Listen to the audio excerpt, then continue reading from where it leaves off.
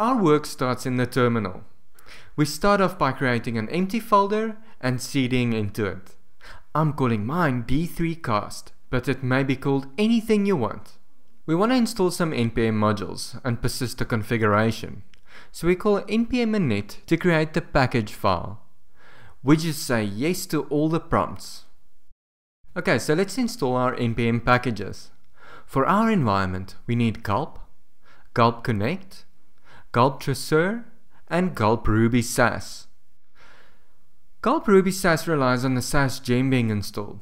It's a bit of a ball ache, but I've got it installed already and had issues with the native Node Sass module when I tried to install it. We're not going to use Browserify for this episode, and we want to pull in client-side libraries, so let's use Bower to install D3. Cool. We're done on the terminal side for now, so let's open this folder up in our text editor.